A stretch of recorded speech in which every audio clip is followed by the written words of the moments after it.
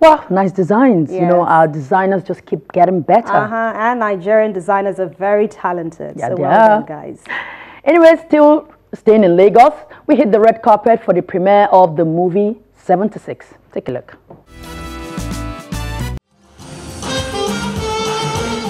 The red carpet is set, and it sure came alive at the premiere of the much talked about movie 76.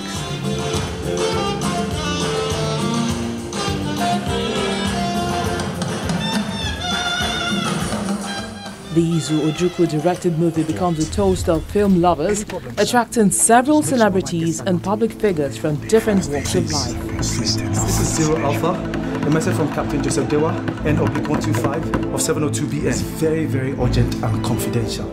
We want to tell a historical film because we realize that we have little respect for history in this part of the world.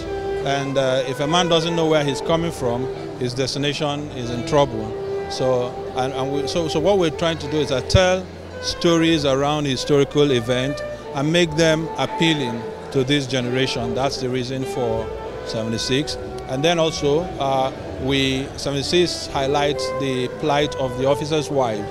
The often neglected people in the society. We celebrate soldiers sometimes, but their wives are actually the true heroes. So this is a way of bringing into light one aspect or a particular set of people in our lives that we often neglect. There's no need for you to be scared. You know how much I love you. We continue. 76 parades an amazing array of top Nollywood stars, with the lead actress played by Rita Dominic. Her character Susie was a fiancée to the military captain who was caught up in a web of intrigue following an attempt to save the father of her baby. This is a high-profile operation. 5 VIPs have been slated. First and foremost, I mean, it was a period film. I'd never done a period film before, shooting 76, and the fact that my character was a very emotional role, and I had to stay in that emotional space for as long as 6 months, because that's how long it took us to film, you know. And you see, for me, I think I'm at a point in my career where I just like to do characters that are very outside the box, characters that are totally different from me in real life.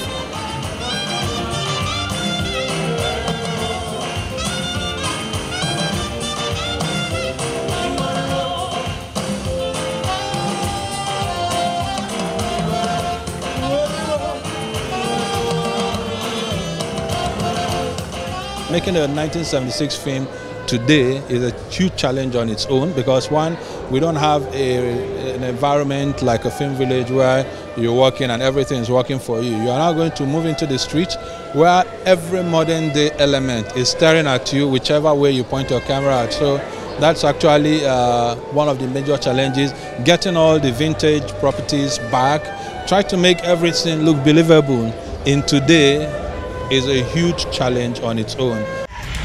The movie, which took about 7 years to make, seeks to tell our own story to the world, and some of the cast are indeed delighted to be part of the project, which they say was very challenging. It now begins to look more and more like a straightforward military revolt.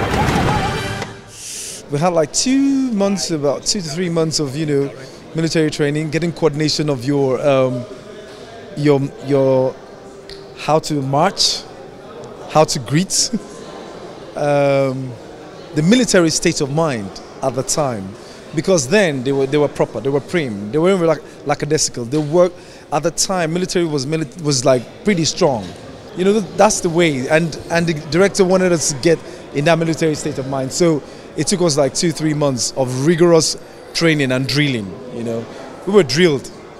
We jumped hurdles and did all those things. It was right in the military barracks, Mokola barracks to be precise. We had a proper sergeant, a real sergeant who drilled us. So it was quite exciting, at the same time it was fun. I wasn't just looking for anybody, I was looking for consummate artists, people who will stay through thick and thin. This is a period piece. It needs diligent actors to bring those complex characters to life. So I chose my cast carefully. Over time, we worked, you know, sometimes, I think some of them were on the project for like 2-3 years. They were waiting for a production schedule for shoot. It didn't happen, but we kept working, we maintained good relationship, exchanging emails, and then talking about the character. So I was confident in the guys who I brought in to deliver these characters we have in the film. So. I play Eunice. Eunice is married to a military man. The husband adores her. I think she's a very spoiled woman. She loves herself. She knows she's beautiful. She has so much confidence, and she is there to be able to show everybody around her that she's beautiful.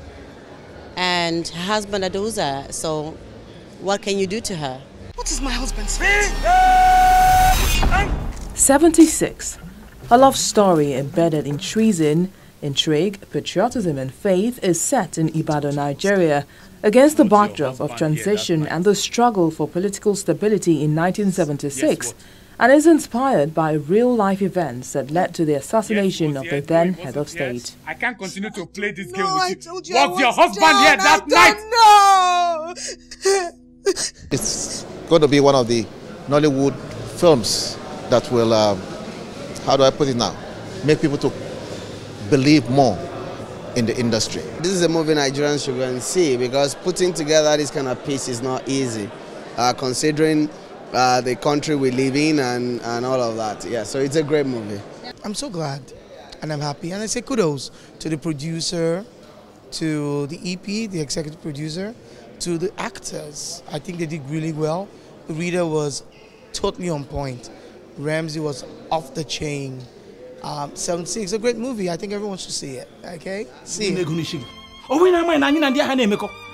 The movie 76 is among Nigerian films that screened at this year's Toronto International Film Festival, London Film Festival, and also premiered in Europe at the prestigious BFI London Film Festival.